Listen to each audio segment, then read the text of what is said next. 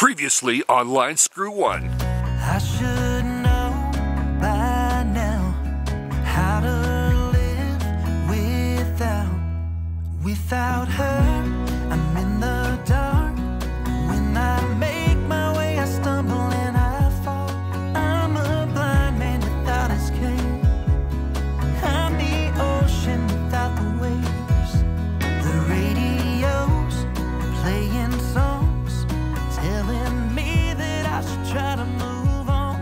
Well, it's now day 5 that I have been marooned here on Deer Lake in Sasquatch Provincial Park. I'm really kind of enjoying a lot of this experience because I've got the place to myself, and it's kind of like having that cabin near the lake.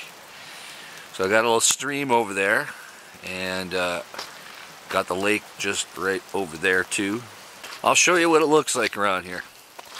I decided to move camp a few hundred feet because the outhouses are right there in case my tanks get full, which will happen. So just doing a little thinking.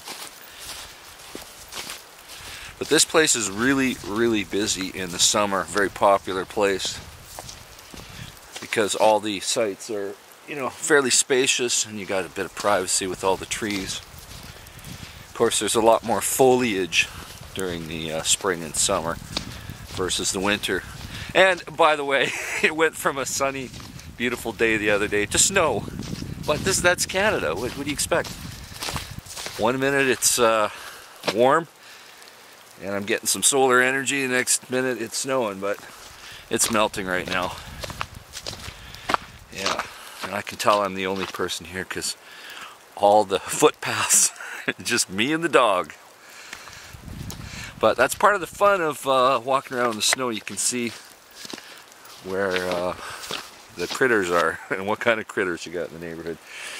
But that's about it from here. I really don't have a lot of upload bandwidth. I got a fair bit of download bandwidth so I can watch Netflix, but my upload speeds are really slow here. So I figured I would give you a brief update. And there you go, there's the beautiful lake right behind me. So the emergency services people keep calling me, trying to figure out what they want to do with me. They'd probably like me to evacuate, but where am I going to go? I'm not going to just leave this RV here for vandals or for the pipes to freeze up. So that's about it from here. I'll keep you posted. In the meantime, folks, stay safe, keep your nose to the ground. Talk to you soon. Over and out. I'm the ocean without the